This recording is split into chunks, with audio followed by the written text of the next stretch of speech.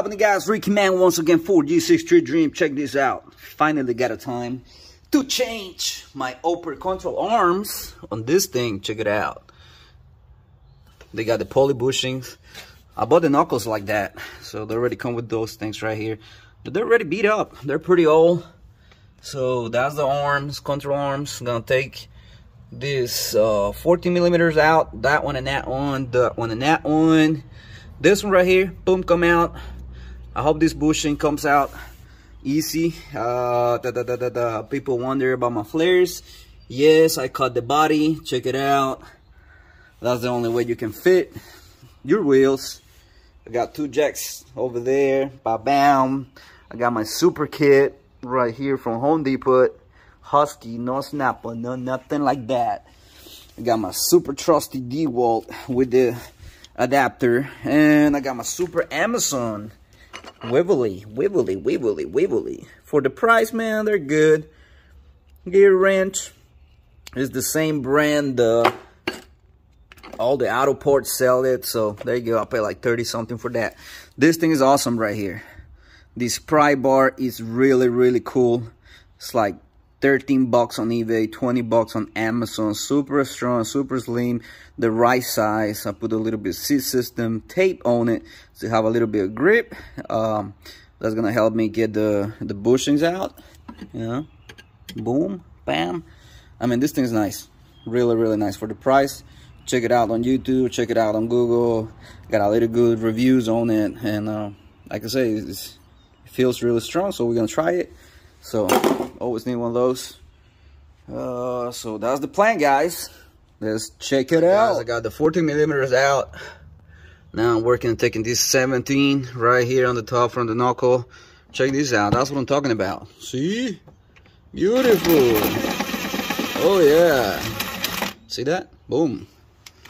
You see, you don't need expensive tools, guys. Harbor Freight jacks, they work awesome. I got 4 of them. Another tip, if you're gonna refresh your Brembos, check it out. You can buy those stickers from Amazon or eBay, super cheap. Nice high quality BHP paint. That's for engine blocks, and then you use a nice clear coat for it. Boom, there you go. See, that's my 2-inch spacers. We're working on the setup for the wheels yet. Not yet. I already talked to a company, and they want me to send some measurement from the front to clear the calipers and get a nice offset. Same thing here on the back. So that's coming next this year, and more carbon fiber. This is the old one, original from 1995. I mean, bushing is still good. That's a plus. It's light, a little heavy. This one is lighter. Way nicer. So ready to put it on. Remove the old bushing. We're gonna apply some of this grease that it comes in the package. Okay, this one's kind of hard to get it out because it's one piece, so they press it in with the press. You can see it's already beat up. I was using my drill. I think this is a 1-inch old brush cleaner. So I went through like that. Just going easy with it. You can see all the rust. So it's kind of clean. And grab a rag. You clean it like that. Good thing about this bushings, there are 2 pieces. I mean, actually 3 pieces. You can see, boom. So I'm gonna apply some of this lube over here, like that. Squeeze it, so you get the idea, right? Now, guys, that's how it's supposed to look like. Boom, there you go. That's the clamp that I was using. Check it, works nice, really strong. Okay, all right, guys, I got the upper control arm installed. Check this out. That's what I was talking about. This thing is super adjustable. This is right here. You know, I don't know if you guys know, when you do a camber on this one, you put shims under here behind the brackets.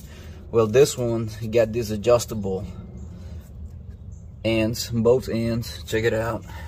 So that's pretty much how it looks right now. I got my another jack pushing this one up higher to see how it will sit and to see where these arms should go. Like I say, car is lower but not that low, so probably gonna start right on the top. That way my arm is more straight, more level. And this adjustments right here, kind of the same thing. I go with the first hole right here, right on the end. Push it back. That way I got my camber right, you know, so clear my fender flares and make that wheel fit. So basically that's how it looked like. All right guys, these things are amazing. So time to do the other side. I'm gonna put the wheels. I ain't gonna bolt nothing tight right now. I'm just gonna let it loose so I can play with it with the camber, because it got a lot of adjustments, you know. Bolts, arms got adjustments here, there, here. So I got 3 adjustments on the bottom. Well, I got this one for the camber right here, the lower one, the main one. So I have that one. I got it all the way in just to see. And same thing with this ones. I got all the way in just to see. So I'm gonna leave the jack like that. Well, I'm gonna put the wheel, I'm gonna put a bore under the tire, lift it up with the jack, and just let the car see it level and see how it looks. All right, let's do the right, guys. I got this thing on the air. Like I said, put the jack with a piece of wood. Put the car in first gear. That way it won't roll up, whatever, roll down, whatever. So there you go. It looked like to me, this side right here, it's in a lot. You can see it, it's in a lot. So it was the same thing on the other side. So I ended up taking the wheel off, the tire off. And this one right here, I extend the leg, let's call it the leg. I extend this side out. I left this one all the way tight. This bushing right here, I just unscrew it and push this side out so I can have this thing more straight. What I'm gonna do, I'm gonna measure it to see how much I have. And then I'm gonna do the same thing on the other side, and same thing, put the tire back, the wheel back in, tighten it up, put the jack, lift it up, and see how it looks just to my eyes. Because I'm gonna take it to an alignment plane. This is gonna be kind of crazy, because I know if I go right here in this little town, I don't know who can do that. They're gonna be like, oh, we ain't gonna do it. Or they're gonna give me a hard time, even if I'm gonna explain it how to do it. So we'll see what happens. We'll see. If it's not, I don't know. I don't know what I'm gonna do. I don't know. Car is super low. Super low on the front. You imagine the car that low like that? Oh my god, so sexy. So there you go, guys. See what happened now. Hey guys, I was wrong adjusting the right side of the control arm. So ended up putting it back where it was, and I was adjusting the bolt arms on the sides, so I can bring this side out and this side in. So now wheel and tire, the wheel looks center this way, and my camber looks better than what it was. So I'm gonna match the measurements on both sides and see what happens. Man, it's a lot of work. Putting it back, taking it off, putting it back, taking it off. So there you go. The best I can do, I think. By eye, it looks pretty straight. Because before it looked like the wheel was this way a lot. Now it's pretty much center. Pretty much I got the same space on the sides. It's tricky, you know. It's tricky to get this thing right. I know for sure when I take it to alignment plate, it's going to be way off. But they did the front last time. They did the front last year, and they did it right. Works perfect. So now we're going to take it back and see what happened.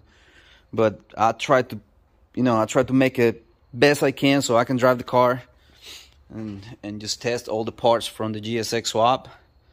So there you go, guys. I think it looks pretty good. All right, guys. Thank you for checking out. Ricky Man once again for GSX Street Dream.